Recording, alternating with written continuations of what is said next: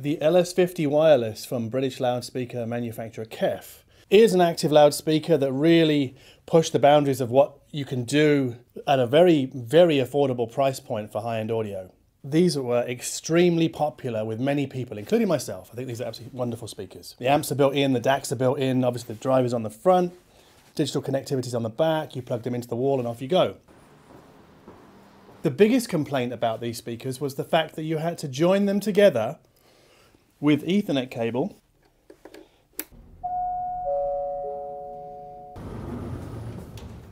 and therefore people complained, well, they're called the KEF LS50 Wireless, but they're not really wireless. This is a hi-fi system in a box. It's called the LSX, it's from KEF. This comes out, power cables, big chunk of styrofoam. Look at that, 2 new speakers. I'll lift them out one by one.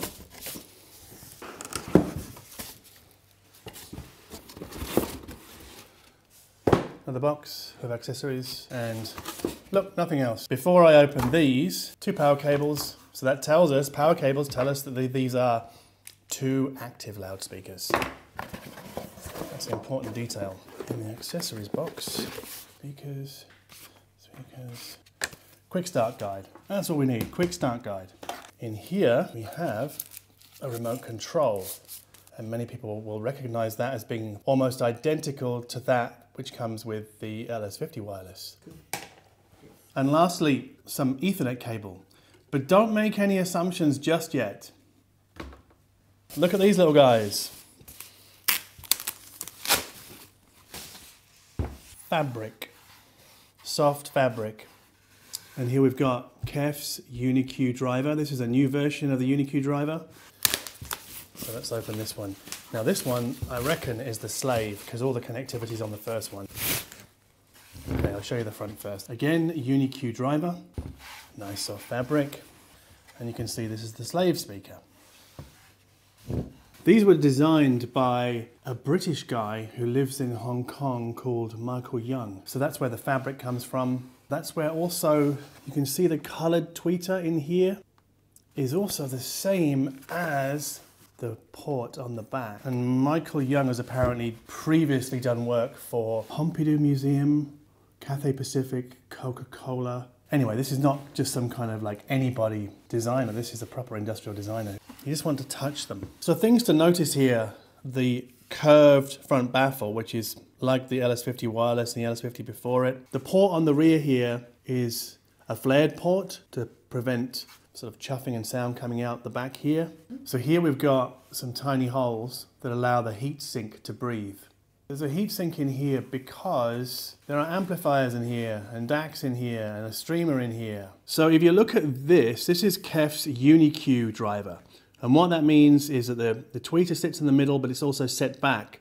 So it's a point source, but it's also time aligned being set back. So it's coaxial, and I think KEF call it coincidental. This mid-bass driver is about 12 centimeters across. It's made of an alloy of magnesium and aluminium. The tweeter is almost 2 centimeters. You can see the little red thing in there, and that's an aluminium tweeter. And then these are powered by amplifiers inside. So there's a 70 watt class D amp on the mid-bass driver, 30 watt class D amp on the tweeter. The crossover in this speaker is done in DSP, just like the LS50 Wireless. So that's the basic essentials of this active loudspeaker. We're going to go into my lounge room now to set these up.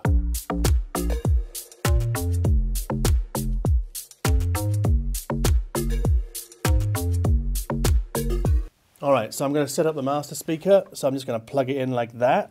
So these 2 speakers can talk to each other wirelessly. It's not using Wi-Fi, it's using KEF's proprietary protocol. They just talk without wires. So to the pedantics that didn't like the KEF LS50 Wireless weren't technically wireless, the LSX addresses that issue head on. And they're smaller and they're more affordable as well. They're about half the price. I just want to point out some of the connectivity on the back of these speakers. There's a Toslink input, so that's for like connecting a TV or I don't know, like an old CD player or a games console. There's an auxiliary 3.5mm input. So if you've got a phono stage, so you've got an old vintage tape player, you could connect it in through this. There is a subwoofer output for bass heads. That's not me, but you can if you want to, right there. There are 2 Ethernet sockets here. So one is for streaming to the speaker over your network, so like UPnP or Spotify Connect. This Ethernet input, that's for optionally tethering the two together with an Ethernet cable a la LS50 Wireless, but we don't need that here. We can just set them up wirelessly, which is what we're going to do. This thing here, this is like a USB power output. You can use this for recharging your phone. I use this differently, but we'll see how I use that later.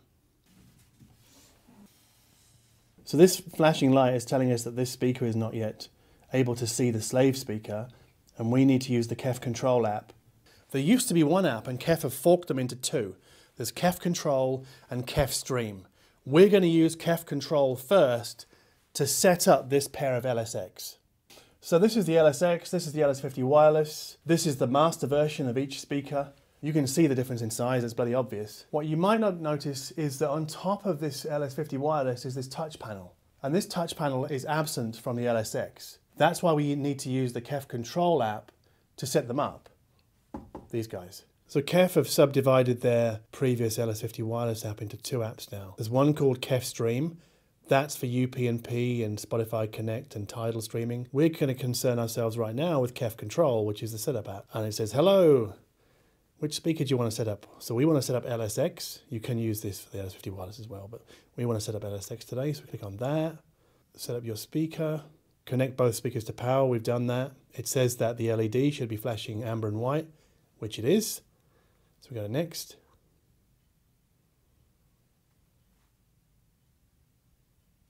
Then we need to tell it which Wi-Fi network to connect them to. Now we get to name our speaker. So I'm going to call this LSX Darko Black. Next. The light on the speaker is now just flashing white, so it's rebooting. And it's now connecting to my Wi-Fi network. So the app just basically injects my Wi-Fi network credentials into the speaker. And success. So let's start. Right now you can see here the four main inputs of this speaker. So we're connected to Wi-Fi, and it invites us to open the KEF Stream app, which was the second of the two apps. So here we can browse to Tidal, and I can go to like my music, my playlists, and here's my Cobras playlist from a few weeks back. And there we go, it starts playing. So I want to make it louder.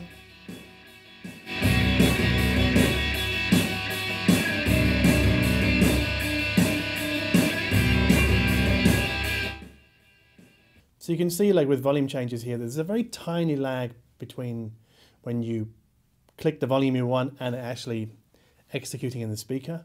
But that's because we're all Wi-Fi here. We're Wi-Fi from Tidal to the speaker and also wireless between the speakers. But we could move it over to Bluetooth if we wanted to. And you can see that this is blue here. The blue ring corresponds to the blue flashing light on the speaker, which means it's waiting to Bluetooth pair. We can do that. I'm not going to go into that. You know how to Bluetooth pair a speaker. This purple ring corresponds to the optical or Toslink input. If I want to connect my TV, that's where I put that in the Toslink. Auxiliary, yellow. Again, the colors correspond between the app and the speaker itself. This is where I connect a phono stage if I wanted to, or any other analog source, even like an iPod or something like that. So four main inputs. 1, 2, 3, 4. And this is also where we turn the loudspeaker on. If these speakers were off, we'd have to fire this app up and then just click one of the inputs to bring them back into life, because there's no power button on those speakers themselves. You need the app or the remote control. All right, so we can power them off. And we can power them on. And that's using the remote control like that. And they'll turn themselves off after a specified time. You can see now that the speaker is in standby mode. This is what the app says. We can actually pull these speakers out of standby mode and directly into the input we want. So let's say we want to go straight to Toslink for our TV. Click on that and it boots them up. So we need to talk about high-res audio, if that's your thing. Because with these speakers, paired wirelessly, the communication between the two speakers is 24-bit, 48 kilohertz. So if you want to go any higher res than that, you're going to need to connect them again with Ethernet cable, just like the LS50 Wireless. Inside KEF's control app, you can tell the app which side the master is on. So if the master is on the right-hand side, you can tell it's on the right. Here it's on the left-hand side. So my master speaker is on the left-hand side, and that light tells us the status of the speaker. There is no light on the slave speaker unless there's a problem with connections. So if you don't see a light here, that's a good thing.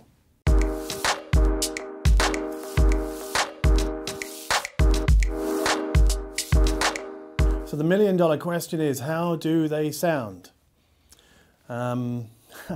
Well, the short answer is, compared to the LS50 Wireless, they're not as good. They're not as expensive, they're not as big, they're not quite as refined, and they don't, it's not that they don't have the bass depth of the LS50 Wireless, because these things go pretty damn low. It's they just don't have that forward heft, that weight that fills larger rooms. So this is undoubtedly a small room speaker. It's more than that, we'll get to that, but this is a small room speaker. What it does have, it has a very similar tonal balance to the LS50 Wireless, and it has that really lovely crystalline mid-range where everything sort of opens up, like you're kind of pulling apart the mouth of the singer. Of significant interest to people who make music at home, or bedroom DJs or people like that, people who use speakers like this little Genelec, this is the G2. These LSX sound more transparent. As good as these are, they make the Genelec sound a little bit cut like that, just a little bit. So in terms of mid-range transparency, or the feeling of mid-range transparency, the LSX have it all over these G2. The other thing about this Genelec is that it doesn't have a streamer built in. So you need to add your own digital preamp, so like DAC with volume control and streamer as well. So this is not the complete package, whereas the LSX are. On the back of this G2, we have some room compensation dip switches. And you might think, okay, well, that seals it for me. The Genelec has that and the LSX doesn't, but the LSX does. So I'd say that the LSX really does win out over the Genelec in terms of imaging, definitely imaging, and musical insight. I'm not talking about musicality, I'm talking about insight, like how deep you go into the sound. I think most people would find these speakers to have a lot of bounce, a lot of liveliness, there's good top and bottom extension. What's interesting about these speakers is if you connect the two speakers with Ethernet cable, and then in the KEF control app you disable the wireless interlink, you get a slightly better sound. Maybe like 5% better, but it's definitely noticeable, it's definitely there, just using this. So the wireless connection between these two speakers is for convenience, but best sound is from an Ethernet interlink. These are slightly too small for my standard Atacama speaker stands. But what KEF have done is kind of cool. They've put a screw socket for stands on the bottom. So you can get some of those like thin stands like that. And if you're an audiophile who thinks that you would rather be dead than using stands like that, well, I mean, really, these speakers are kind of, they're probably not for you. If you want to do DSD, or I don't think they're MQA enabled yet. If you want to do those things, again, these are not for you. If you want to do 24.192, yes, these speakers can do it, but only with Ethernet, and they downsample to 24.96. So with the Ethernet, you get the 24.96 interlink as opposed to 24.48 using the wireless interlink. So talking about the LSX's sound quality is a bit like trying to hit a moving target, because it depends upon the settings we apply inside the KEF control app.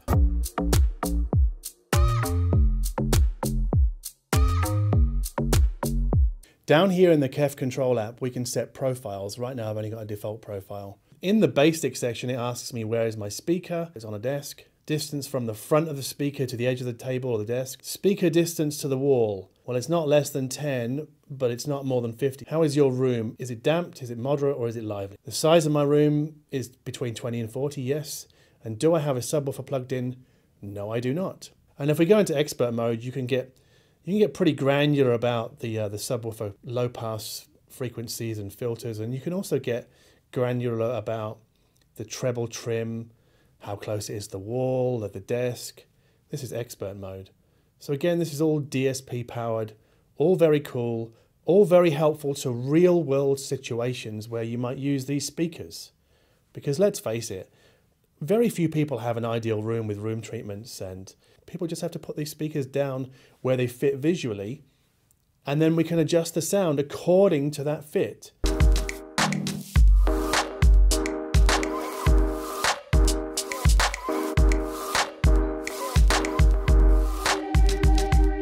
Another kind of misconception about the LS50 Wireless, from my point of view, is that here in my office, these speakers are too big for this desk. I think they're too big physically, I think they're too big sonically.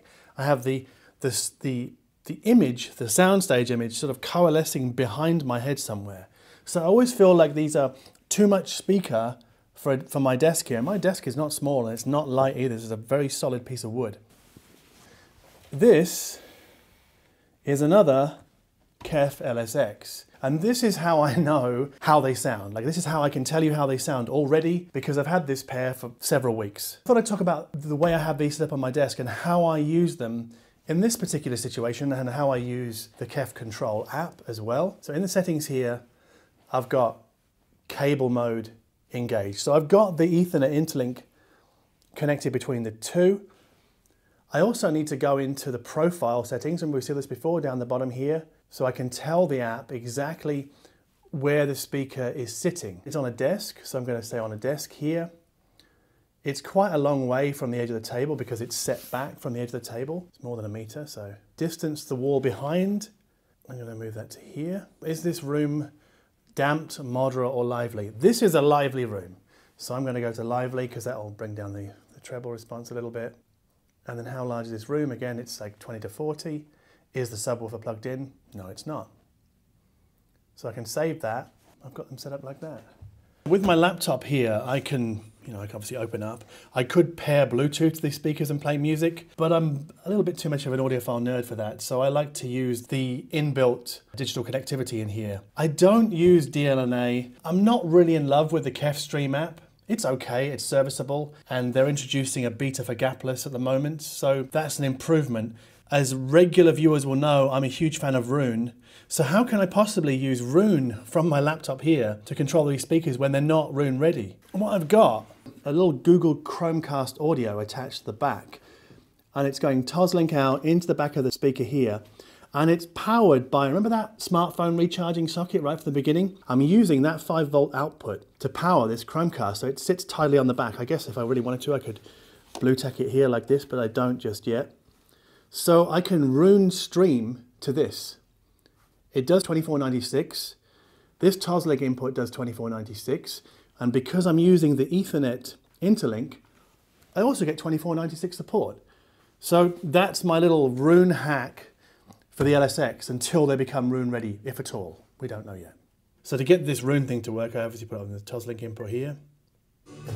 My Chromecast audio is here. They're not too big, and the soundstage really kind of presents just about here in front of my eyes. It's fantastic. These are the right size speakers for this desk, especially with the profile that I've set in the KEF Control app. We must really ask ourselves, who is this product for? And I think it's for quite a vast range of people. First of all, anybody with an office, that's obvious, right? But this scene also translates to anybody making music at home, or bedroom producers or bedroom DJs. This will be a fine choice for them. And they can also Bluetooth when their mates come over, they can hook in their computer. One thing we should say, there's no USB input on these speakers, so you can't go straight out into that, which is why I use the Chromecast audio.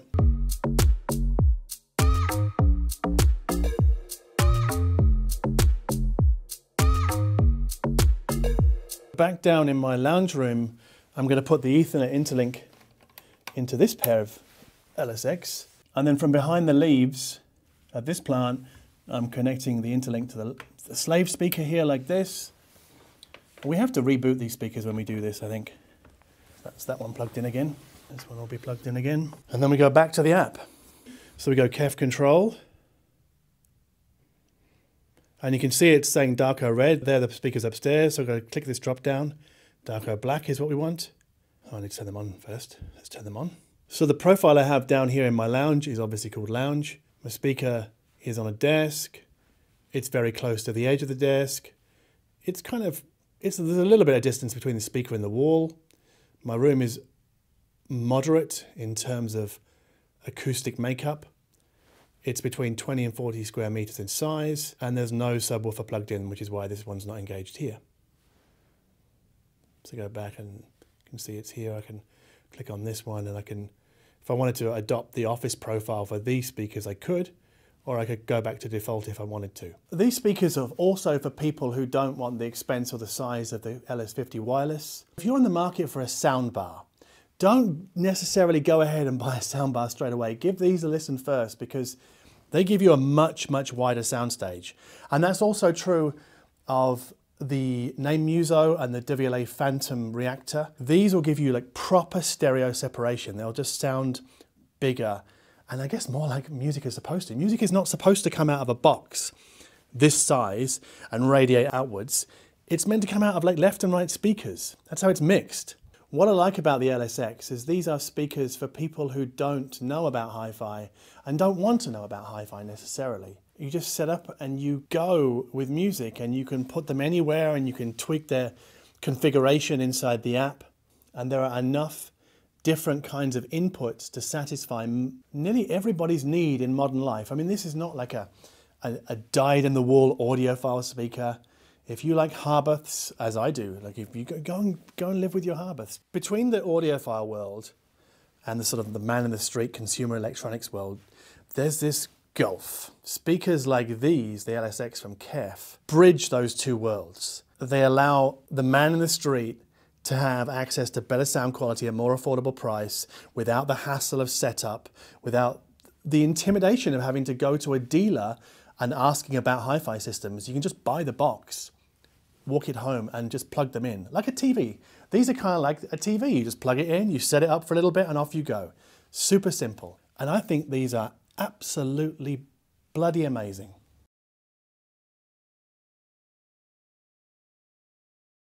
Yeah, that's it. So we can power them off with a remote control like this.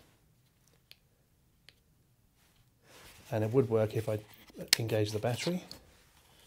Let's do this first. Ah, that's an absolute bullshit way of explaining that. Let me try that again.